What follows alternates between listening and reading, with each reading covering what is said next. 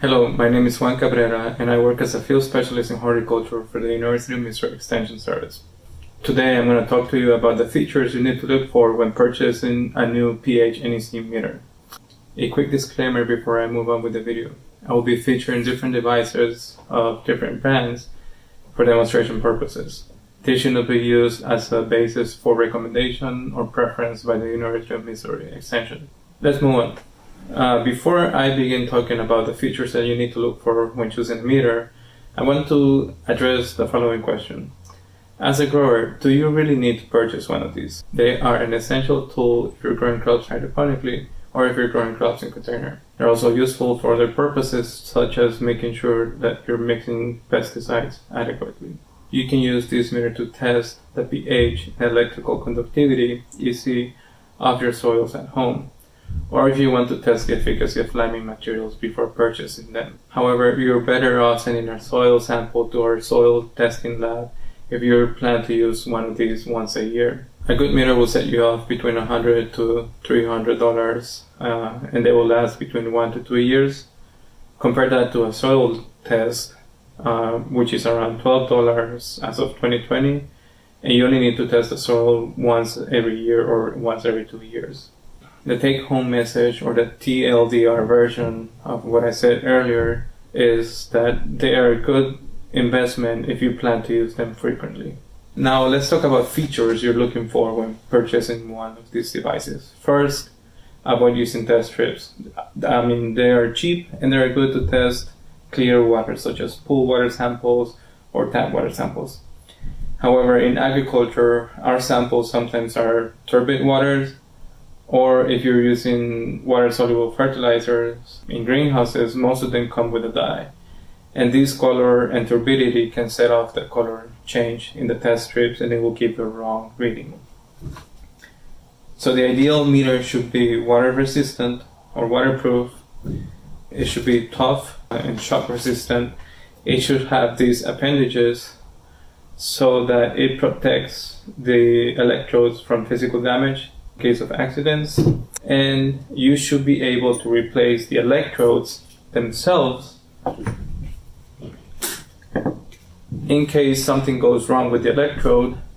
You only purchase this part so that you don't have to purchase the whole device again.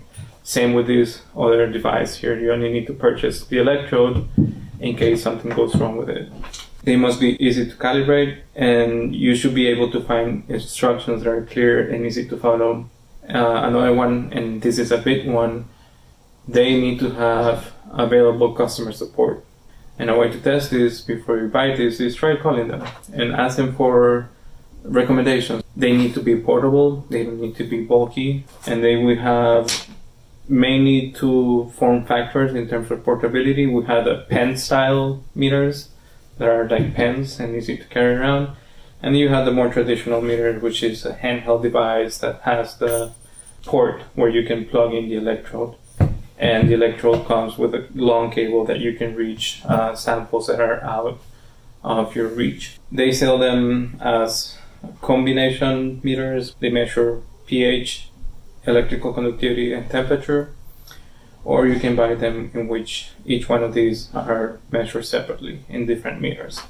A good one, like I said earlier, it will set you off between $100 to $300. Avoid cheap meters with knockoff brands. The main reason why is because they will often sell you meters in which you cannot replace the electrodes in case you need to, or if you're able to replace the electrodes, they're not available and it's really hard for you to find one. The other thing to look out for is available customer support. These knockoff brands, sometimes they have a phone number that leads to nowhere, or they don't have any customer support. And sometimes when you buy things like off-brand things online, they come without instructions, or if they come with instructions, they're really hard to follow. Now let's talk about maintenance and proper use.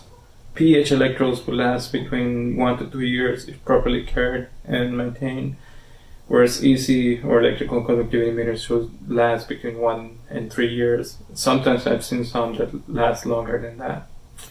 How do you know when you need to replace it? Sometimes the meter itself will give you readings that are way off, or you will not be able to calibrate the meter. You'll have calibration errors, or it will be impossible to calibrate the meter.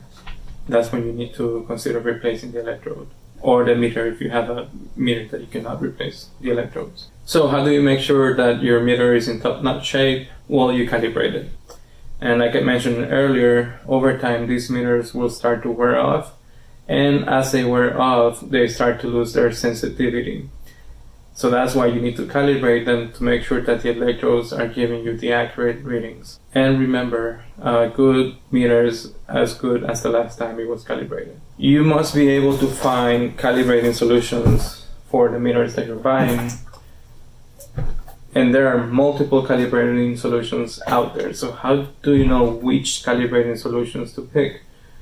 As a point of reference, you want to pick calibrating solutions that are in the range of the pH values that you are expecting to see with your samples. For example, with agriculture, many of the samples are expected to be between 7 and slightly acidic. So you pick the pH calibrating solutions that are closest to those expected values.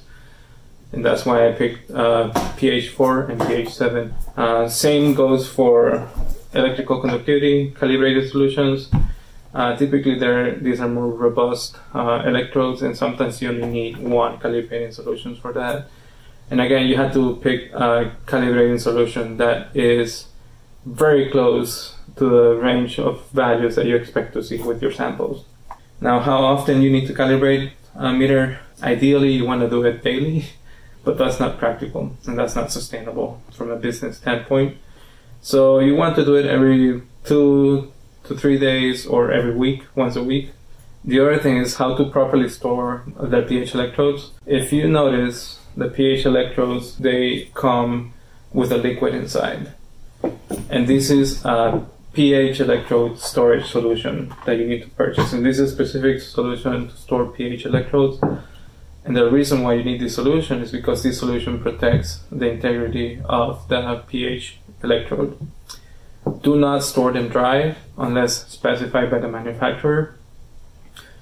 And do not use regular water or distilled or deionized water to store the pH electrode. If you run into the situation that you need to store the pH electrode and you ran out of your storage solution, in the short time, you can use one of the pH buffer solutions to store it. And last but not least, avoid touching the electrode. Try not to use towels to dry it. And always rinse the electrode with distilled or deionized water. So I hope that this video helped you clarify some doubts that you had about how to pick a meter. And if you have any questions, you can contact me. Here's my contact information. Or you can reach out to any of our horticulture specialists throughout the state.